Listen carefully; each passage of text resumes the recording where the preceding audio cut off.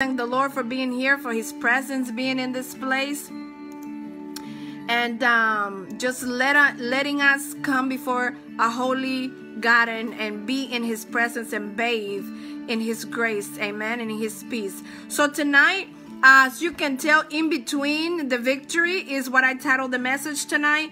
For every single one of you that is on the other side, I bless you. May God keep you. May God protect you. May God watch over you, and may he shine his face upon you tonight and every single day of your life for the rest of your life. So tonight, I want to tell you that that the Lord gave me this message today for every single one of y'all. And let me tell you, I thank God for giving me the opportunity and for speaking to me today. One of the things that I always say, if he doesn't speak, I don't talk. I don't open my mouth. Amen. If he doesn't say something, I am not coming online. And today he gave me the opportunity to come before you and give you a good message. So without going further into talking and rambling on, please go with me to 1 Thessalonians chapter 2. 1 Thessalonians chapter 2, that's where we're going to start tonight, the message. And I want you to really hear what God has to say tonight. We are going to go into the book of Exodus to give you some understanding. So just go with me to 1 Thessalonians chapter 2, starting in verse 9. And this is what it says. For you remember, brethren, our labor, and toil, for laboring night and day, that we work night and day in order not to be a burden to anyone while we preach the gospel of God to you. You are witnesses, and so is God, of how holy,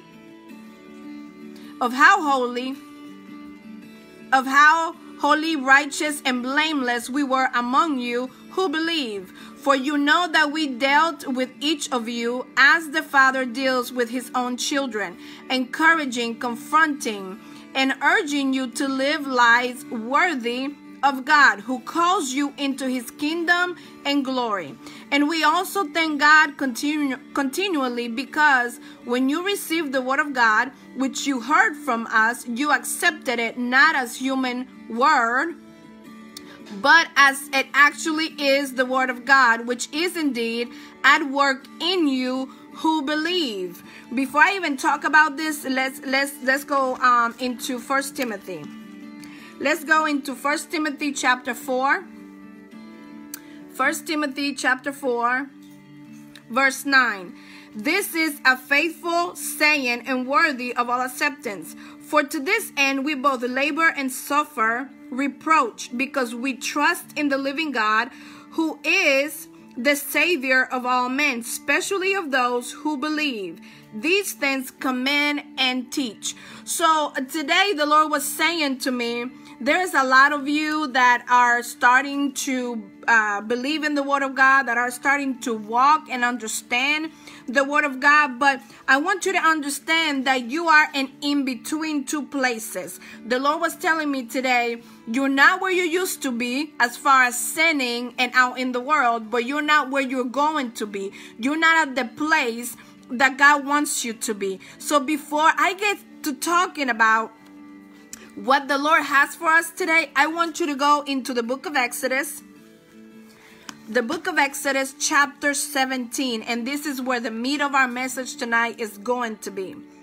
And I want you to see how God is involved in every single one of our lives. You're not where you used to be. You're not in the world anymore. You're not doing the things of the world anymore.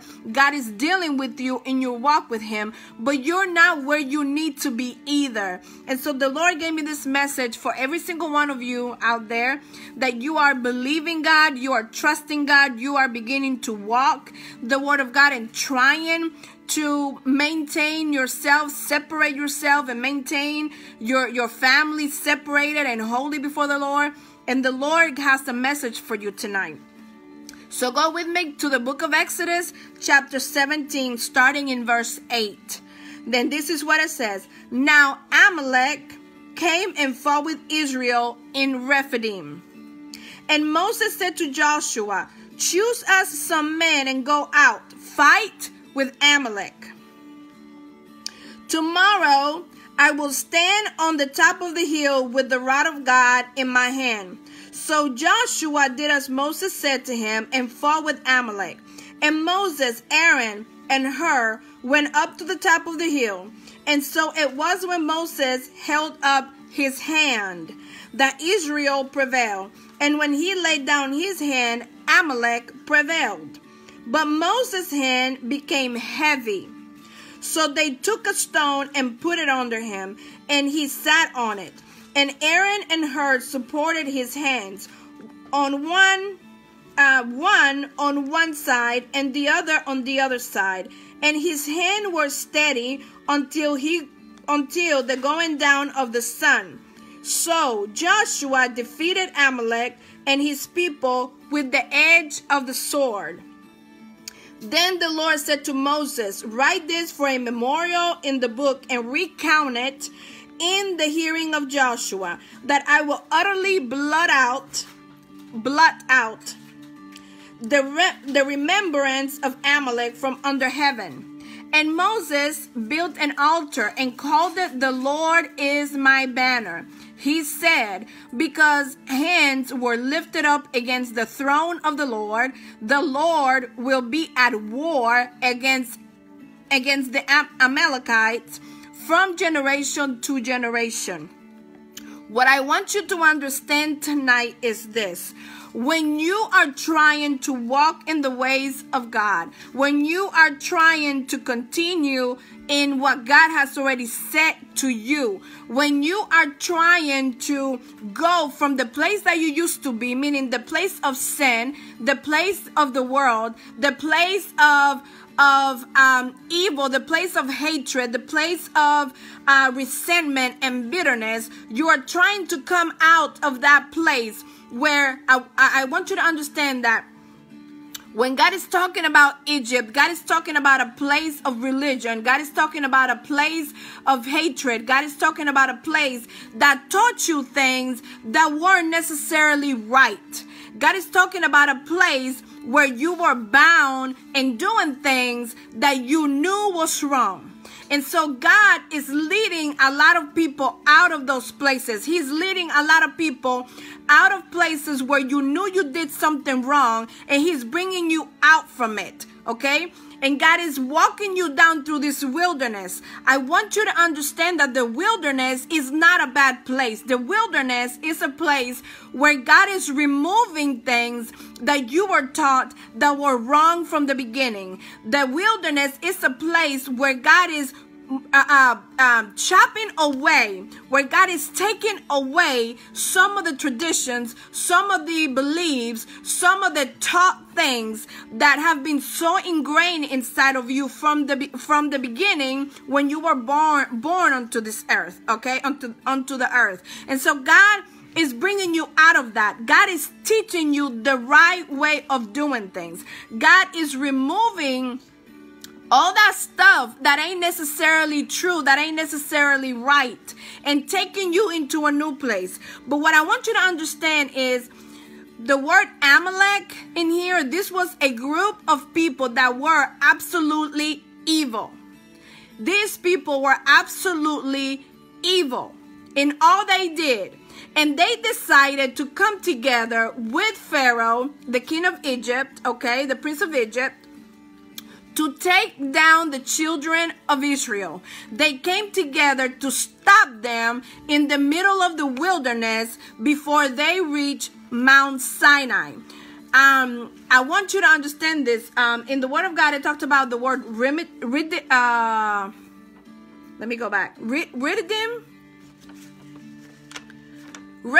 I'm sorry.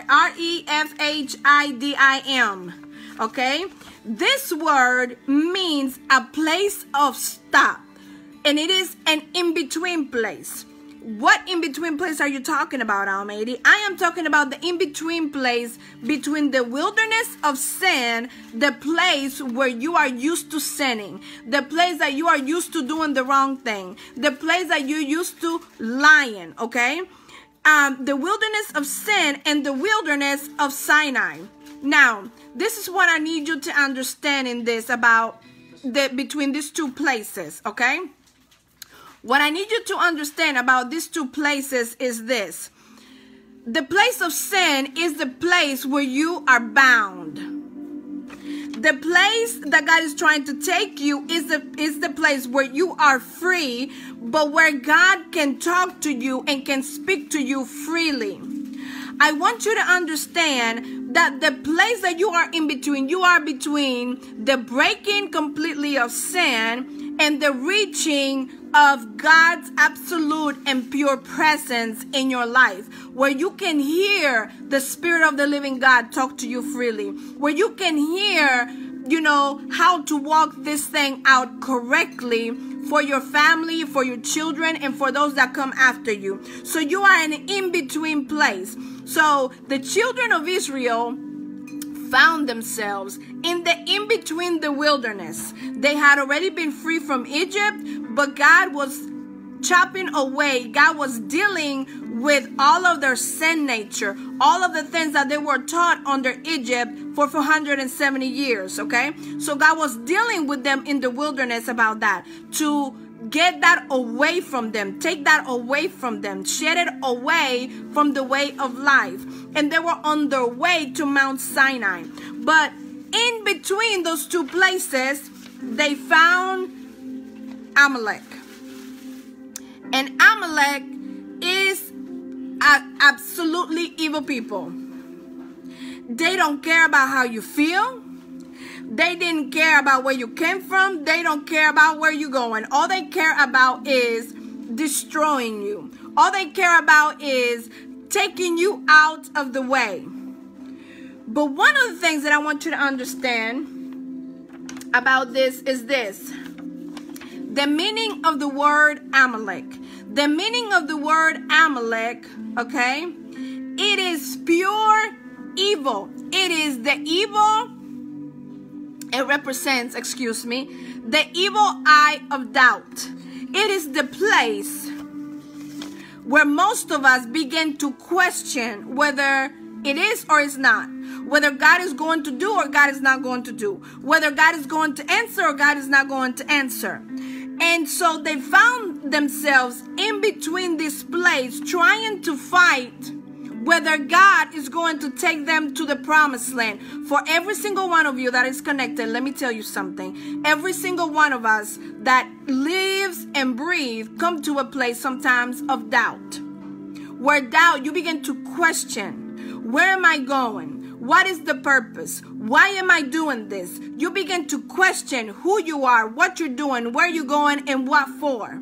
Every single one of us get to that place. And so the Lord wanted me to tell you tonight, you are an in-between place. However, I want you to understand something. Yahweh, the Lord, the living God, is your banner. The Lord, the living God, is going to stand up on your behalf. And the word of God says that the children of Israel, when they figured out that every time Moses put his hands down, that they were getting defeated by Amalek. Every time Moses was tired of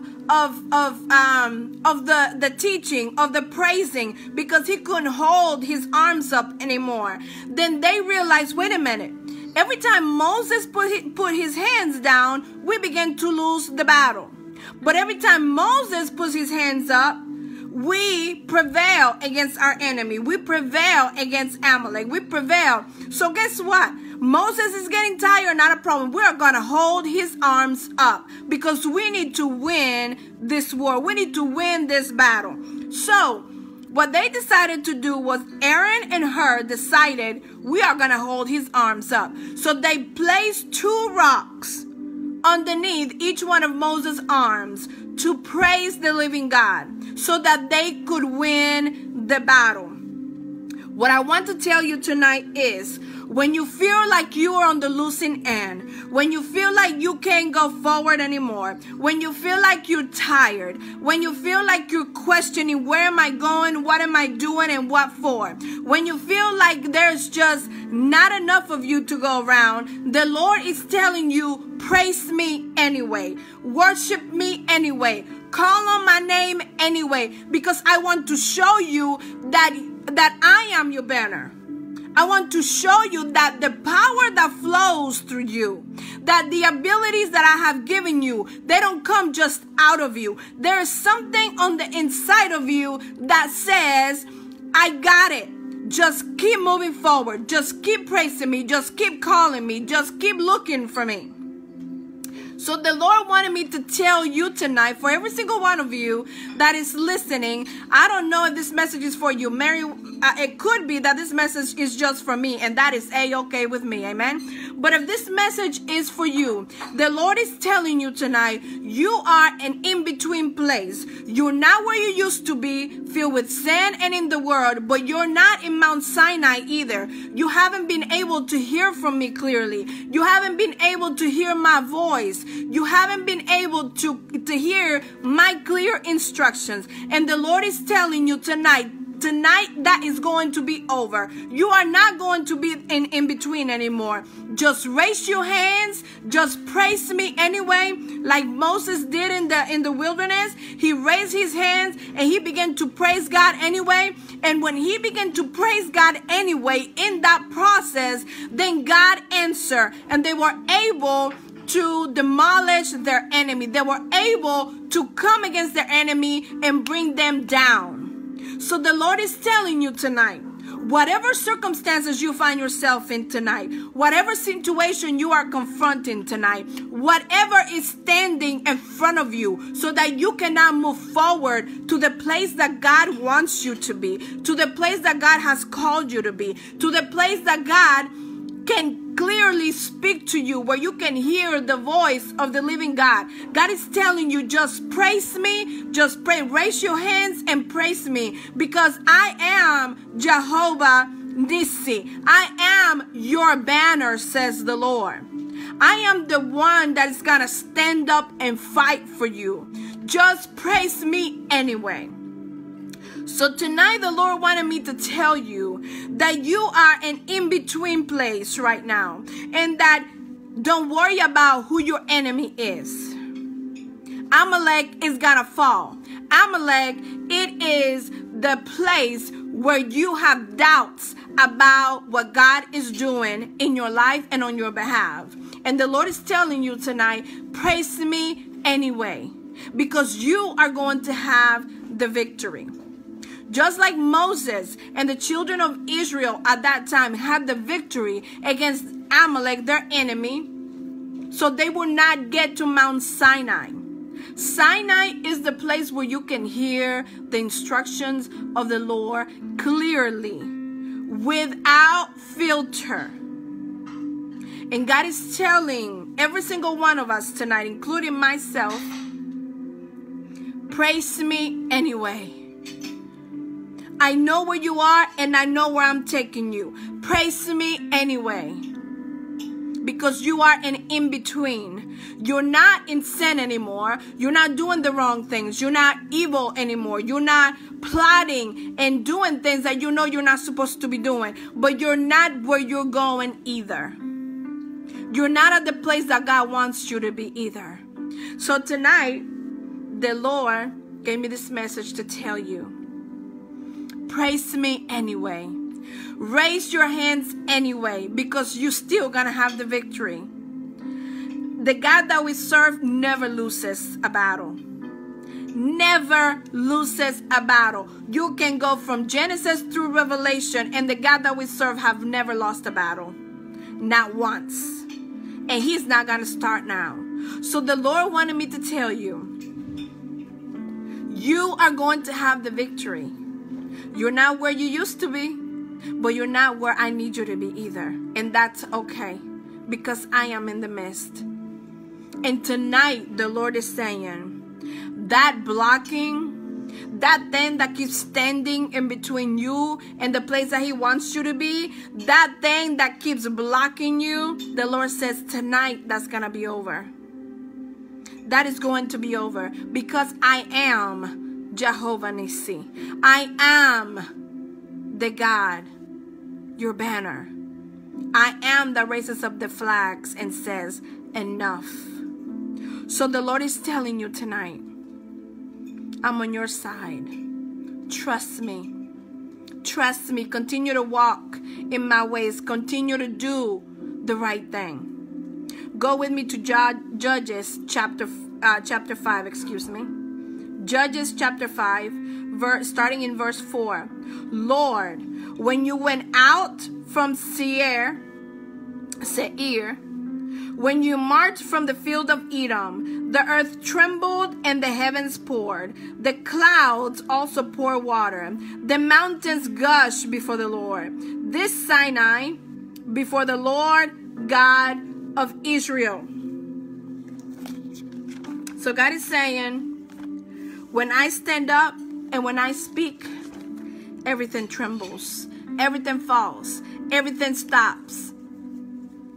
There's a peace that overwhelms the heavens, that overwhelms your house, that overwhelms your mind when the Lord speaks.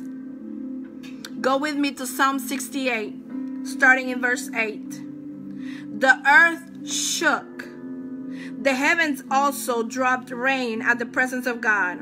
Sinai itself was moved at the presence of God, the God of Israel. You, O God, sent a plentiful rain, whereby you confirm your inheritance when it was weary.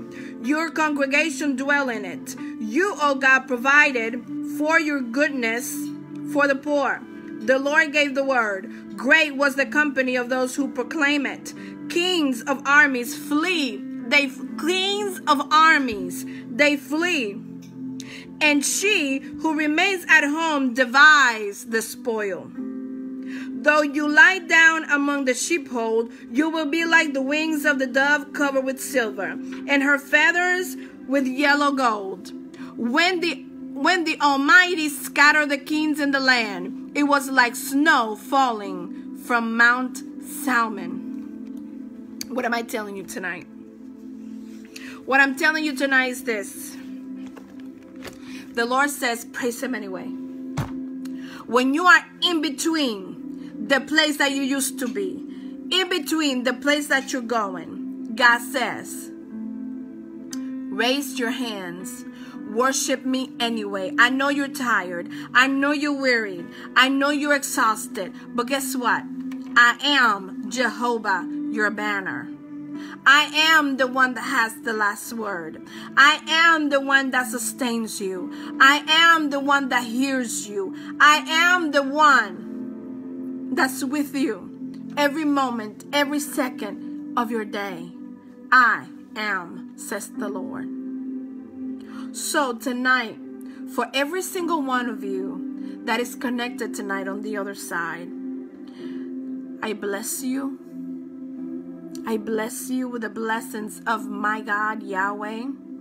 I encourage you tonight, and I tell you, God says, you're not where you used to be, but you're not where I want you to be, and that's okay, because I have the victory. I am Jehovah Nissi. I am the God that claims the victory. So tonight the Lord says, it is done. The victory is yours. But armor yourself. Put the armor of the Spirit. Cover yourself in the Spirit of the living God, says the Lord. Praise, worship fills the atmosphere with His presence and arms you with weapons of warfare against your enemy, whether that enemy is doubt, whether that enemy is fear, whether that enemy is victimization, whether that enemy is making you feel like you have been defeated. The God that you serve never loses a battle. So put that in your mindset tonight. The God that I serve never loses a battle, and He always has the victory. So for every single one of you tonight, that is my message. In between the victory. You are in between. Armor yourself. Get your weapons. Get your armor. Get in the Spirit. And remind yourself, the God that I serve never loses a battle. He is victorious every single time. So may God bless you. May God keep you. May He shine His face upon you and give you His peace. There's no better place to be than to be in the peace of Almighty God. So y'all have a good night. I love you, every single one of you. I'm not sure who's all connected on the other side. I saw a whole bunch of people connect, but may God bless you and keep you and protect you and guide you wherever you go. And may He help you with everything that you put your hands to. Amen. I will talk to you guys later.